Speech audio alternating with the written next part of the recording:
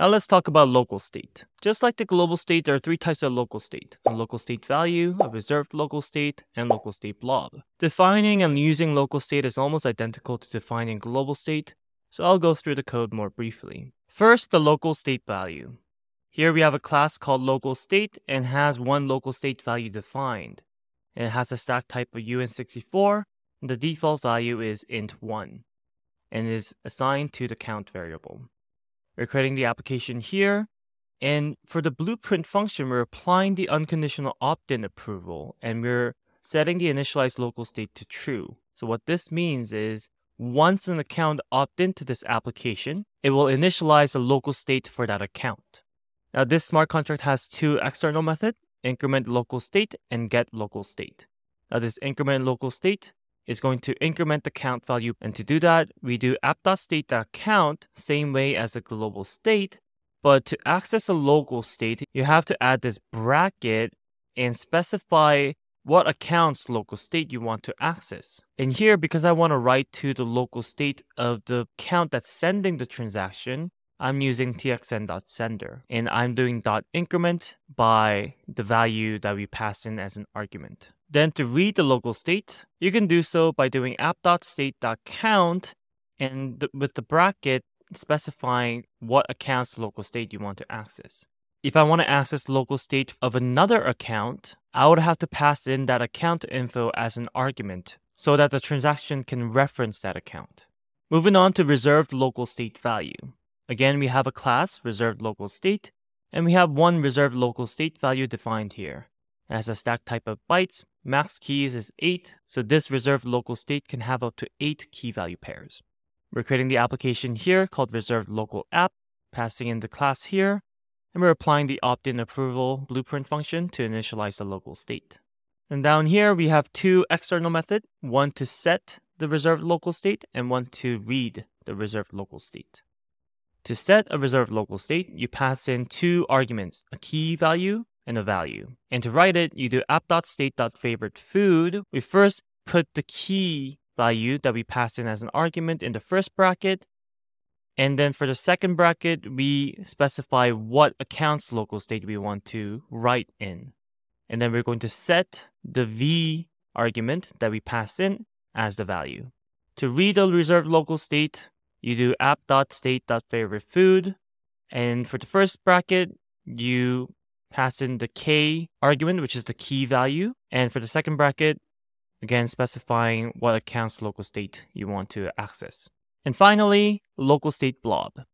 Here we have a class local blob, and it has one local state blob defined in there with keys set to 2. We're creating the application here called local blob app, passing in the local blob instance here, and we're applying the opt-in approval blueprint function and initializing the local state. Then we have two external methods here, one to write, one to read.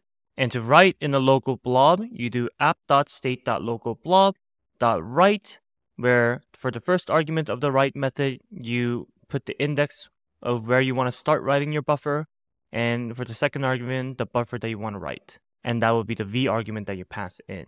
Now notice how here we don't have the bracket that's specifying what account's local state we want to write to. So if you want to write to the local state of the account that is sending the transaction, there's actually a shortcut of omitting the bracket of specifying what account that you want to write to. So just by doing app.state.localblob.write, this PyTeal expression understands that you want to write to the local state of the account that is sending the transaction. So this is just a nice shortcut for you to know. And to read the local blob, you do app.state.blob.localblob.read. And for the read method, you specify the indexes that you want to read from and to. And again, here we're using the shortcut of not including the bracket because we're reading the local state of the account that is sending the transaction. Now, for sake of time, I didn't run the deploy script for the local state examples, but if you want to run these code yourselves, I will leave a link in the description to go to the GitHub repo that has all of the source code that you saw in this video so that you can run this code yourself on your computer. Now let's look at how the states are displayed on the ABI. All Beaker smart contracts produce an extensive ABI when they're compiled with the build method from the application class. An ABI is a shorthand for application binary interface. which acts as an instruction for the front end or other smart contracts to use when calling a smart contract. It also handles encoding and decoding of data types for you. Let's quickly go back to the global state value example that we saw before and see how a Beaker smart contract creates an extensive ABI. So here again, we have the global state value smart contract that has two external methods that can set and write the global state. And if you go to the deploy file, here in line 4, we're doing app.build.export to the artifacts folder. So what this is doing is building this app and is writing out the teal source code, which is the low-level assembly language for Algorand, and it's writing out two ABI files into the artifacts folder. So let's go to the file system, and you can see that by running this deploy file, it creates the artifacts folder. And if you open it up, you'll see 4 files in there. 2 of the files are the source teal code, so approval.teal and clear.teal files. And the contract.json file is the normal ABI that all Algorand smart contracts produce. But you can see that for Beaker, it generates another file called application.json file. And if you go in here and take a look, now this ABI has more information than what the contract.json ABI file had. You can see that this application.json file includes the source code for both approval and clear program. You can see the states that are defined and the schemas and all of the methods that are defined in the contract. So how can you use this application.json file? We can quickly check the power of the application.json ABI file with Daftflow. So open up your terminal and then type in algokit explore.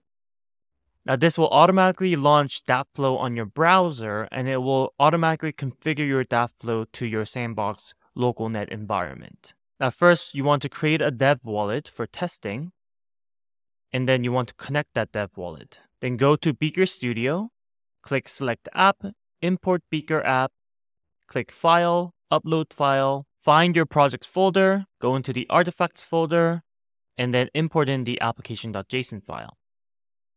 Now just like that, with the application.json file, Daftflow knows everything about this application, what global state it holds, the source code for both approval and clear program, and the methods this smart contract have, the set app state val and get app state val.